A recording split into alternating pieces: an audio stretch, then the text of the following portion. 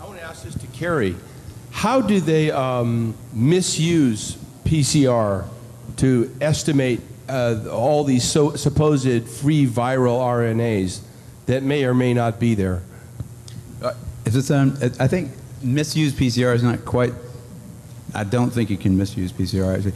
No, the results, the interpretation of it. See, if you can say, if they could find this virus in you at all, and with PCR, if you do it well, you can find almost anything in anybody. It starts making you believe in the sort of Buddhist notion that everything is contained in everything else, right? I mean, because if you can amplify one single molecule up to something that you can really measure, which PCR can do, then there's just very few molecules that you don't have at least one single one of them in your body, okay? So that could be thought of as a misuse of it, just to claim that it's meaningful.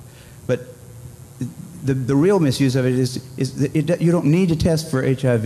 You don't need to test for the other 10,000 retroviruses that are unnamed also in the subject. See, somebody that's got HIV generally is going to have almost anything that you can test for because they have definitely been. HIV is a fairly rare virus. There's only 1 million of us out of 250, 300 million people in America that have that virus. So you have to get around, either your mother had to have it and pass it to you, or you have to really be paying a lot of attention to people that do have it and paying only attention to them and get a pretty good chance of getting it that way. It's hard to get it, but if you have it, there's a good chance you've also got a lot of other ones because you've been in the market for them. It's been possible for you to get a lot of. To test for that one and say that has any special meaning is what I think is the problem. Not that PCR has been misused. It's like. It's not an estimation. No, it's a really quantitative thing. It tells you something about nature and about what's there, but it allows you to take a very minuscule amount of anything and make it measurable, and then talk about it in meetings and stuff like it is important.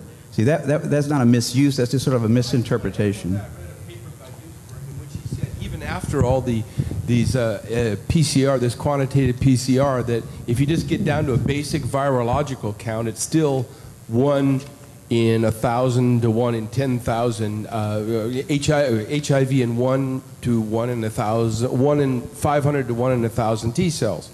It is. No, there's very little of what they call HIV, and what's been brought out here by Philpott and Isai already. The measurement for it is not exact at all. It's not as good as our measurement for things like apples. An apple is an apple. You know, you can get something that's kind of like, if you got enough things that look kind of like an apple and you stick them all together, you might think it was an apple. But and HIV is like that. Those tests are all based on things that are invisible, and the results are inferred in a sense. PCR is separate from that. It's just a process that's used to make a whole lot of something out of something. That's what it is. But it's not. It doesn't tell you that you're sick, and it doesn't tell you that the thing you ended up with really was going to hurt you or anything like that. That's what it's not. So even if you